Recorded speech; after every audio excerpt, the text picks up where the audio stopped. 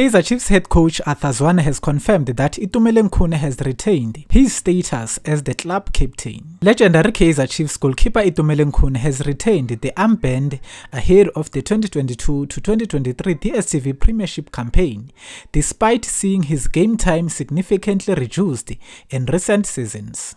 The 35-year-old former Bafana Bafana star was in fact limited to just one MTN8 appearance last season, but remains as important figure in the Amakosi dressing room.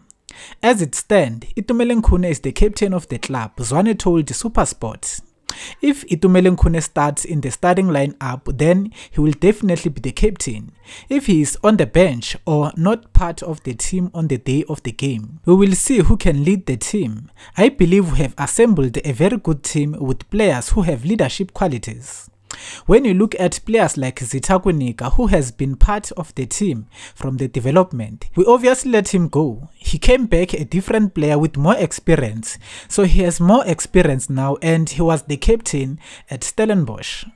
You look at players like Keegan Dolly, you look at Kama Billiard, you look at Yusuf Mat, many other players you can mention. The list is long of players who have those leadership skills. We are not worried about that because we will definitely have someone who can step up if Itumeleng Khune is not available. Chiefs will get the new season underway on Saturday, 6 August, when the club takes on Royal AM away from home. Bafethu, this is it. I will see you next time with some new latest updates. Into ongayenza wena is to subscribe and click the bell notification so that next time mangilahlela, you will get that notification so that you'll be updated. Thank you so much for watching.